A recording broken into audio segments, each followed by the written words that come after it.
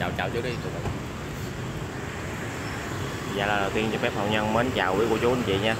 Thì hiện tại hậu nhân cũng đang có mặt trước nhà chị Hồng Loan là cả nhà. Dạ thì hiện tại hậu nhân hôm nay sẽ đưa cho cả nhà một cái thông tin rất là quan trọng luôn. Dạ. Dạ thì hiện tại giờ này thì cũng là vắng khách cả nhà. Hậu nhân sẽ làm một cái video này và đến với cô chú anh chị. Dạ thì hiện tại bây giờ là chị Hồng Loan cùng chị Phương Lê cả nhà. Chị Phương Lê cũng đã nói cho chị Hồng Loan là sẽ hỗ trợ một số tiền rất là lớn để mà chị Hồng Loan sửa chữa nhà của nghệ sĩ ưu tú Linh lại. Ủa cái gì chuyện gì? Hiện tại là chị Phương Lê cũng đã nói với chị Hồng Loan là cái nhà hiện tại của nghệ sĩ cố tú Vũ Linh đã xuống cấp rất là dữ rồi. Muốn sửa chữa lại cho chị Hồng Loan. Đây anh nhìn thử có rất là nhiều chỗ xuống cấp luôn của chú anh chị, em cũng thấy ha. Ví dụ như đây là cái cửa sổ nè, bị rỉ sét hết rồi nè, bị rỉ sét đó nè. Đây. Mà nó cũng đã có tình trạng rất là mục luôn rồi anh. Cái trên cũng bị rỉ sét nè. Còn những cái ở trên cao nữa là coi như là bị cũng như là rong miêu và nước thấm vào bên trong anh. Nó cũng đã nứt hết rồi. Và đặc biệt là hai chú ngựa nè, cần phải theo như chị Phương Lê, chắc có chị Phương Lê cũng suy nghĩ tới cái vấn đề này nè, là làm cho nó mới lại, giống như là mã đáo thành công vậy đó. Hai chú ngựa song mã này thật sự rất là may mắn đem tài lộc lại cho chị Hồng Loan của chú anh chị. Đó thì khi mà bác Năm theo như em nghĩ ha, khi mà bác Năm đã mất rồi á thì cái món quà mà vô giá trị nhất là đây là cái căn nhà đây và cái hai chú ngựa này nè cả nhà. Chú ngựa nó có mang một cái giá trị là tài lộc, tránh đi thị phi và đem lại may mắn cho chị Hồng Loan. Đó thì nghe được cái tin là chị Phương Lê có ý định là muốn sửa chữa lại nhà cho chị Hồng Loan, phải nói là em cũng rất là mừng luôn, vì nhà của bác Năm từ xưa tới giờ nghe nói đâu là chưa qua một lần sửa chữa nào, đúng không? Đúng rồi, nghe nói là chưa qua một lần, bây giờ nó đã xuống cấp rất là nghiêm trọng. Rất là nghiêm trọng luôn nè, nhìn nhìn là mấy chỗ này nè anh. Hiện tại nhà cặp bên nó đã nứt hết nguyên một đường dài rất là rộng luôn. Tới bên nhà người ta đúng không? Bức tường nó nứt nguyên một tấm tường luôn nè. Kế bên bức tường của bác Năm với lại tiếp giáp với lại tường của nhà cái bên nó đã bị nứt rồi cả nhà. Nó đã có dấu hiệu nứt rồi ha. Ở dưới cửa sổ thì nó cũng bị rỉ sét nè, rong rêu bám rất là nhiều. Từ ở trên lầu, ở trên là có những cái gọi là mảng xi măng bê tông cũng đã rớt xuống nè. Ở phía dưới đây cũng vậy cả nhà, ở chỗ cái đường ống nước nè, thấy không? Nó bị bê tông nó bị bể ra luôn. Cô chú anh chị, bê tông nó bị bể ra luôn, phải nói là cần phải phục hồi lại và sửa chữa lại. Cái này để lâu quá nó sẽ bị ngấm nước vào bên trong anh. Ngấm nước vào có thể là bị mục ha. Mục nó sẽ rớt xuống luôn á. Tại vì nước đã ngấm vào bên trong thì nó sẽ không còn độ kết bám nữa. Cái khu dưới đây cũng vậy. Cái chỗ cái cây mà cây hẩm cây này cây bồ đề. Đó, nó đã ăn rễ vào bên trong, nó nhỏ vô thấy lợi hại quá. Ăn rễ vào bên trong và nứt nguyên một con đường rất là bự luôn. Nó nứt hết rồi cô chú anh chị, rong rêu nó bám rất là nhiều ha. Hôm bữa là có cái cô đó, cô nói là không nên là để cái cây này đây, cần phải xử lý, thì gia đình cũng đã tiếp thu ý kiến rồi nè, đã xử lý xong, mà không biết là nó có mọc lên lại hay không, tại vì cái cây này nghe nói là nó sức sống nó ghê lắm. Yêu cầu nó có một nhánh nhỏ thôi là sẽ mọc lại, chỉ cần có một cái rễ hay là cái gì để còn lại á là nó sẽ mọc lại. Hy vọng là đừng mọc lại, tại vì nó án ở phía trước cửa nhà đó thì nghe nói là không hay không tốt. Qua bên đây nè, bên đây còn giữ nữa nè. Cái này phải nói là nghe một thông tin về chị Phương Lê mà muốn giúp chị Hồng Loan để sửa lại căn nhà này thì phải nói là theo như tài nghĩ thì cũng rất là nên sửa lại cho nó khang trang, cho nó mới nè. Đây nè, cô chú anh chị, chỗ này ha. Rồi cây nó mọc đây luôn rồi nè. Cây này cây gì ta? Cây này chắc cây cỏ đó. Nó giống như là cây chó đẻ nhưng mà không phải ha. Nó giống vậy đó. Cây chó đẻ còn có một cái tên mới nữa là biết cây gì không? Cây gì? Cây diệp Hạ Châu. Cái đó là cây thuốc nam á anh nha. Thì nó là diệp Hạ Châu, đó là cây chó đẻ đó, dân gian mình gọi là cây chó đẻ. Mình quay như vậy đó là sẵn quảng cáo cái dịch vụ vận tải chuyển nhà luôn đó. Nó chơi ác thiệt ha, cái nhà người ta mà nó dán lên như vậy, dán được hay ha. Làm mất thẩm mỹ mỹ quan, bởi vì cái này là không được, cần phải lên tiếng với cái này nè. Tự nhiên dán nhà người ta kỳ thôi, dán vô cột điện đi cho nó cũng được đi. Hiện tại bây giờ là nhà xuống cấp rất là nhiều luôn anh.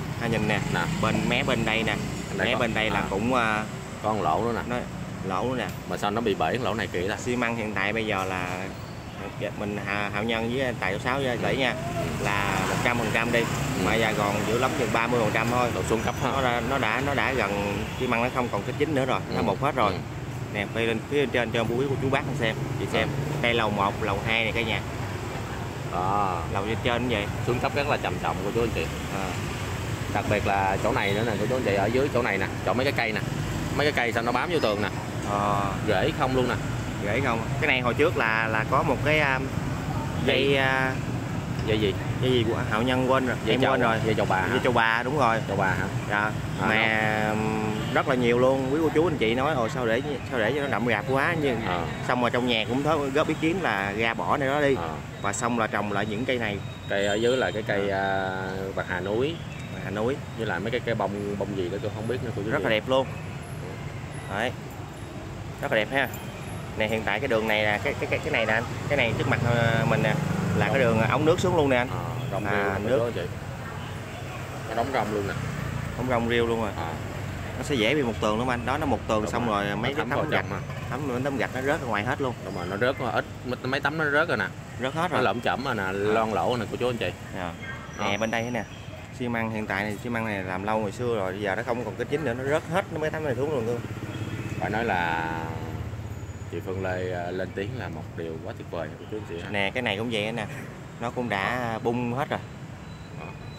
Nó bung hết rồi. Đặc biệt ha, theo như Tài biết á, là đặc biệt và cũng rất là mong muốn luôn để cho tòa án xử nhanh đi để dọn cái đống đồ này đi nè. Cái đống này nè, chỗ này nè, thấy không? Nó để lâu ngày mưa thấm vô rồi bắt đầu nó ẩm ướt, nó không khô nổi á.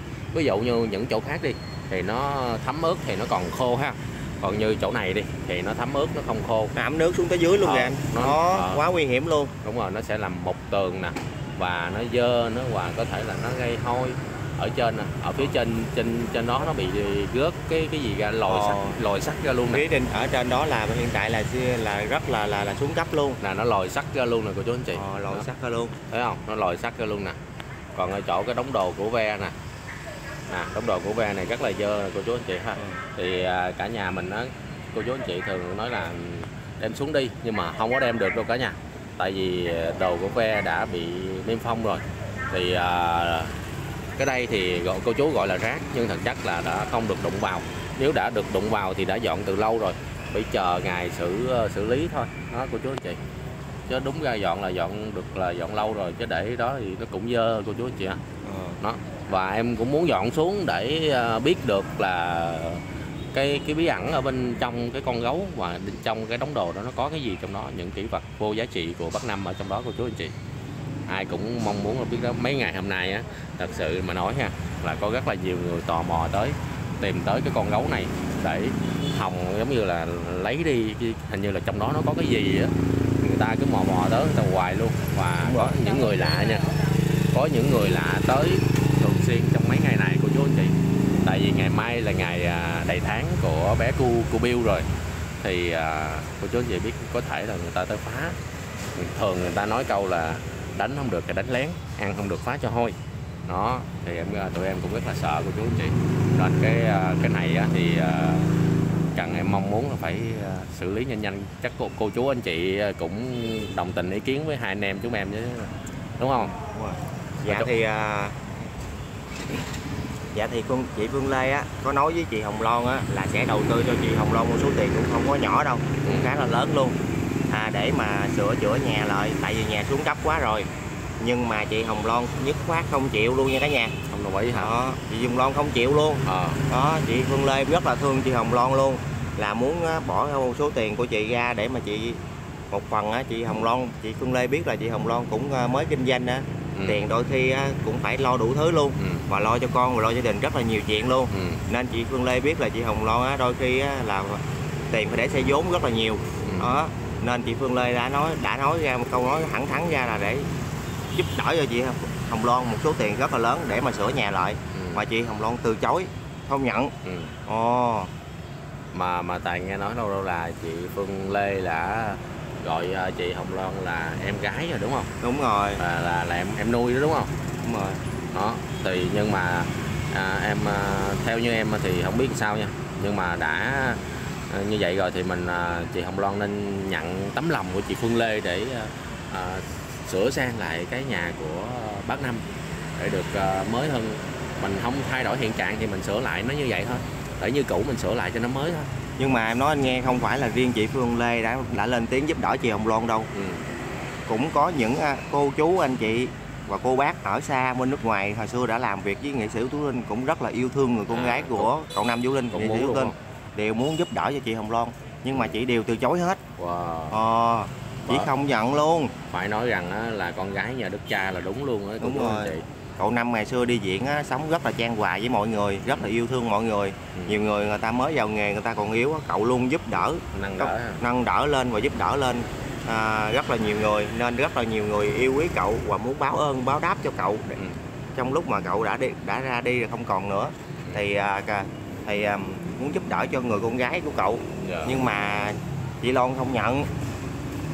Chỗ này nè, là đây chỗ này coi nè, chỗ này nó nước nó chảy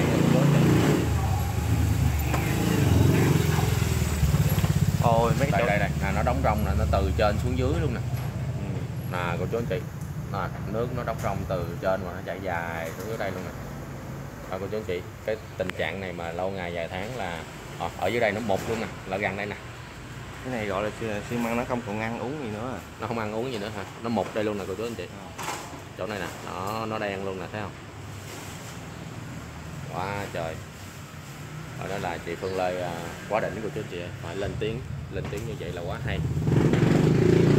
Thì cái video này thì em cũng muốn chia sẻ, anh em cũng muốn chia sẻ lại cho quý cô chú anh chị và các bạn của mình được biết là nhà chị Hồng Loan đã xuống cấp như vậy, và một cái thông tin là chị Phương Lê cũng ngỏ lời, cũng như là tất cả những người yêu mến chị Hồng Loan cũng ngỏ lời để giúp chị Hồng Loan, nhưng mà chị Hồng Loan vẫn không có đồng ý cả nhà. Hy vọng là trong tương lai chị Hồng Loan suy nghĩ lại để coi như là sửa sang lại cái nhà cho nó đẹp. Nếu mà mình theo như Tài nghĩ, nếu mà mình không có thay đổi kiểu mới thì mình giữ nguyên hiện trạng cái nhà của bác Năm từ trước giờ làm sao, giữ y như vậy, giống như một cái kỷ niệm, nhưng mà cho nó mới lại, làm cho nó mới lại cả nhà. Đó thì em hy vọng là cũng chị Hồng Loan có sự thay đổi. Đúng không? Nên theo như Hậu Nhân có đồng ý không? Là phải làm mới lại để giữ lại cái kỷ niệm của bác Năm. Rồi thôi thì có lẽ là em cũng chia sẻ. Dạ thôi thì Hậu Nhân cũng chia sẻ đến đây. Rất mong quý cô chú bác anh chị yêu mến chị Hồng Loan mà cũng giống như Hậu Nhân đang quan tâm, hãy cho Hậu Nhân xin một lượt like và một lượt đăng ký. Cảm ơn quý cô chú anh chị đã quan tâm và theo dõi video này. Chúc cho quý cô chú anh chị thật nhiều sức khỏe và chúc quý cô chú anh chị kiếm thật là nhiều tiền trong cuộc sống. Dạ Hậu Nhân xin cảm ơn.